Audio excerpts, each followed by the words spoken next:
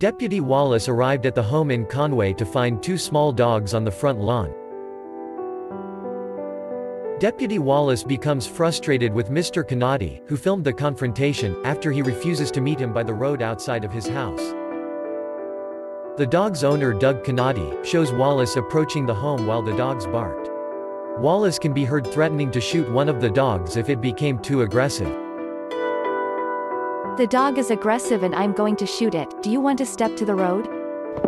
Yeah. He adds, before firing a single shot into the dog, named Reese's.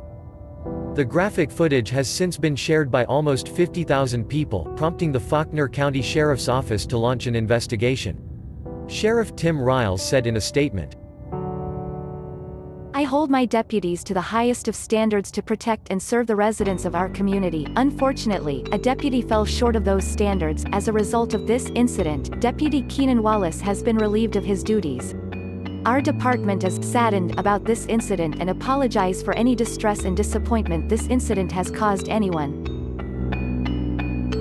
Remarkably, Reese's was found alive in a nearby shed, hiding behind a mattress after the ordeal.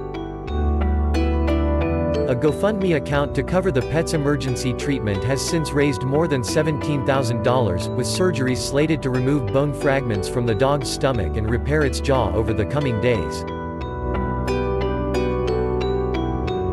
And though the pint-sized pooch, who was abandoned by her owners last year, isn't out of the woods just yet, Mr. Canati said he would officially adopt her.